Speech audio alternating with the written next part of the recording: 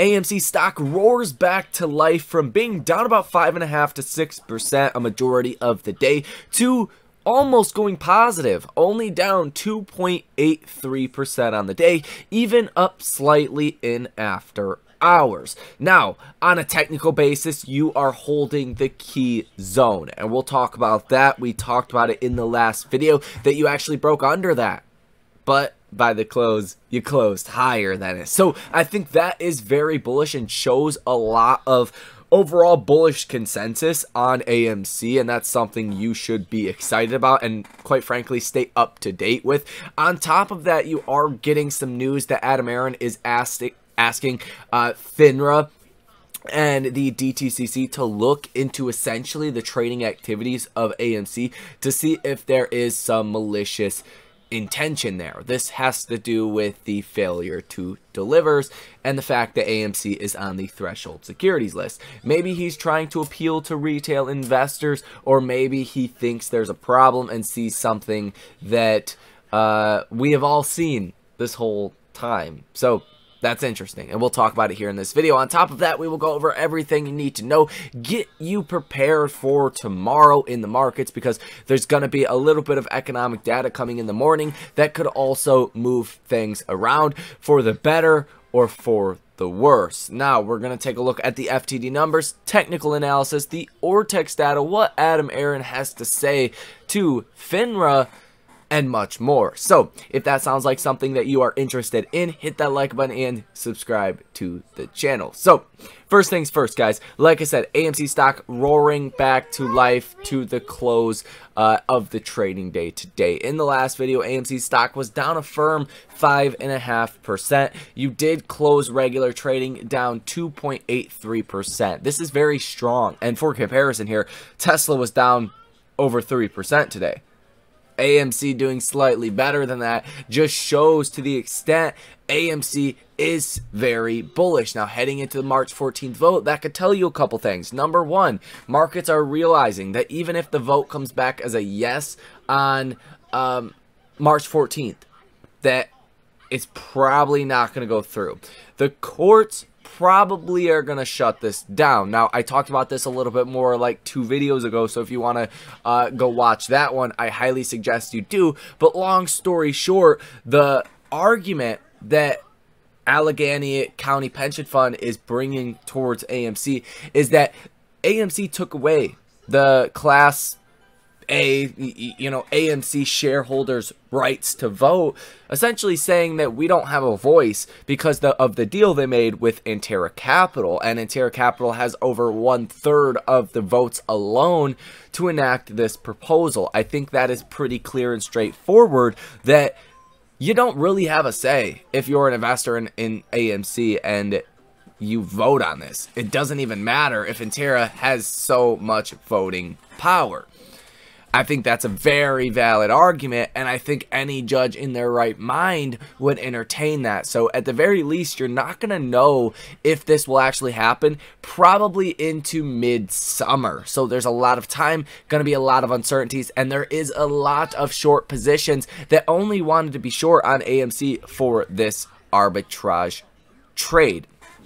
And if you're kicking the can months down the line, not a lot of people are probably going to remain short in those short positions. Now, let's briefly get into what Adam Aron asked the New York Stock Exchange and Finra to, quote, look closely at the trading of its stock. AMC Entertainment Holdings has asked the New York Stock Exchange and Finra to look closely at the trading of its stock, according to CEO Adam Aron. Quote, many of you and we are aware that AMC Entertainment has been on the threshold list for 3+ weeks, indicating a number of FTDs. Aron tweeted late Tuesday. Some of you may be pleased to learn that we have contacted both Finra and the New York Stock Exchange, asking that they both look closely at the trading of our stock. And I'm sure you guys know what, failure to delivers are and how this works, but essentially to remain on this list for so long, it means there's a lot of FTDs. And we've covered this almost on a day-to-day basis, there's millions and millions of FTDs. Now it says, just so everyone is aware, it says a threshold security is defined as one where at least 0.5% of the issuer's total shares outstanding transactions have failed to deliver for 5 consecutive settlement days at a registered clearing agency of 10,000 shares or more per security. Failure to deliver, or FTD, can be associated with naked short selling, where investors don't bother borrowing the stock first and simply sell shares with a promise to deliver them at a later date. When that promise is not fulfilled, it's known as a FTD. Now, this can also legally happen with market makers if there is a lot of option activity and there's just, quite frankly, no shares available. Well, they're never going to shut down the options market. If everyone bought shares of AMC, if we really did own that much of the float and you see millions and millions of options get placed on AMC, there's going to be some failure to delivers. Now, hopefully not too many, and they try to kind of keep them in line when it does come down to option activity, and you don't tend to be on the threshold securities list for weeks when that does happen. So right there, kind of weird in and of itself, but nonetheless, it can be associated with naked short selling, and it looks like that is starting to be talked about yet again with this whole arbitrage trade. I think that is kind of interesting because a lot of people thought this was a home run. People thought that this was a no-brainer trade, that it was going to go through and you were just going to profit the gap between AMC and APE. It's not looking so likely right now, or it's not looking like it's going to be very soon. So that may have fueled a lot of these failure to delivers, potentially some naked short selling. So that's going to be something we will watch very closely. As of right now, we don't have any more details. Might be a reason why AMC did rally into the close of today's trading day. Now, Jerome Powell, let's just touch base on this because we talked about it in the last video, but he's essentially saying the same thing, that terminal rates are going to have to go higher. We're going to have to stay higher for longer, and as long as economic data does warrant the Fed to continue to raise rates, that's what they're going to do. Fed Jerome Powell just had his second day of his congressional hearing, essentially, where they grill him and ask questions for hours, and he did not give you any bullish inkling. He did not give you a bullish leg to stand on in regards to future Fed policy and what the Fed is going to do. Essentially, like I said, higher for longer. And they even flat out asked him, what are you going to do on March 22nd? He said, well, we have some jobs data coming out. We have the unemployment rate coming out by the end of this week. And you have PPI as well as CPI coming out next week, all before March 22nd. So he put all the weight on the data coming out. Now, what he said yesterday, that the pace of rate increases might have to increase. Well, you went from pricing in 25 basis points to 50. If this economic data is negative this week and next week, we talked about it, the unemployment rate on Friday as well as the non-farm payrolls on Friday, well, the markets are very quickly probably going to start pricing in 75 basis points. And if they price that in by the next Fed meeting, the Fed's forced to go 75 or break market expectations. I don't know which one is worse because the Fed hasn't broke market expectations in over 40 years. So you really want to watch this Fed rate monitor tool right here to see how the probabilities, go back and forth. As of right now, there's a 78.6% chance of a 50 basis point rate hike. So that's probably what is going to happen. If we did get bad economic data on Friday and the Fed knew the inflation report was going to be hot, I would expect him to come out with some kind of statement, if he didn't want 75 basis points, to calm down market expectations, because the Fed does not like to surprise. They've been very clear. So whatever is over 50%, the Fed is going to do. So 25, 50, 75, some big implications if the Fed does go back to 50 or 75 from here. Markets probably not going to like it. That's why you've kind of been red over the past 2 days now, and even before then, you're pretty red.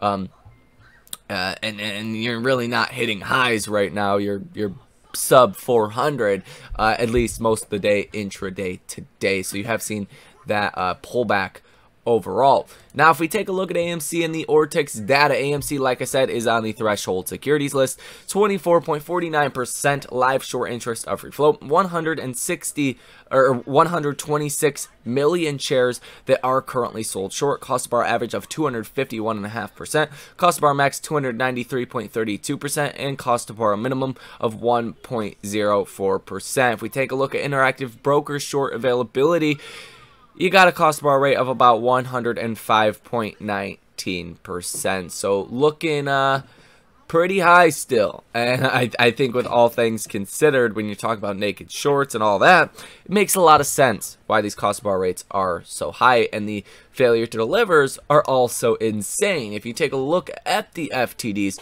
for today, March 8th, you've seen 3.5 million FTDs come due. For tomorrow, you are going to see 3.6 million FTDs come due. And then that following week, the week of real intense volatility with AMC, that is going to be the week of expiration, March 17th. You're going to kick off Monday with 1.8 million FTDs. On Tuesday, 2.4 million FTDs. On Wednesday, 3.4 million FTDs. On Thursday, 3.9 million FTDs. And on Friday, 6.8 million FTDs. Now, this is pretty interesting because a lot of people, whether they were, you know, shorting AMC naked, right? Naked shorting AMC, or they were just shorting the stock straight up, or they were somehow playing AMC short, right, negatively, and playing ape long, you're either going to have to roll over your positions, buy more options, or sell out coming by March 17th, because a lot of them have hedges with the option activity. I personally think that's where a lot of short interest is actually being hidden, is in this March 17th option expiration. So the fact that you're not going to get a conclusion for this vote on March 14th, then that opens the door for tons of volatility with AMC, and that's kind of what I expect. And we'll talk about what I expect a little bit more as far as the actual share price of AMC as the days do continue to roll on. Now, taking a look at the option activity, like I said in the last video, you got about 5,600 calls that are currently in the money for this Friday, 173,000 calls that are out of the money, puts in the money at about 99,000, puts out of the money at about 100,000. So some pretty big numbers by the end of this week as far as the option activity. So there is all of that information. Like I said, you do have continuing jobless claims coming out tomorrow. This is going to be the week of March 4th. You are expecting 192,000 initial jobless claims. Last week's reading was 190,000.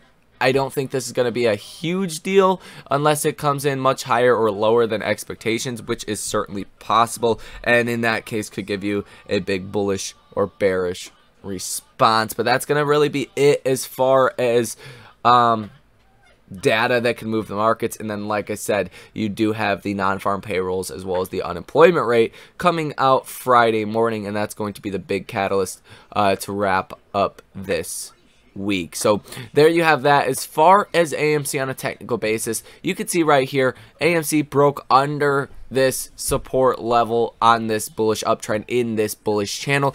You broke under it, but by the end of the day, you actually closed above it. You see that beautiful little wick down under to close solidly above it. That is a very bullish thing as of right now. And if this chart is correct, if these technicals are put on here correct, that means AMC should be making that move higher off of this line very, very shortly, guys. So that is pretty much going to do it for this video. Hit that like button and subscribe to the channel. Source your comments, questions, or concerns down below in the comment section. Thank you for watching, and I will see you in the next one.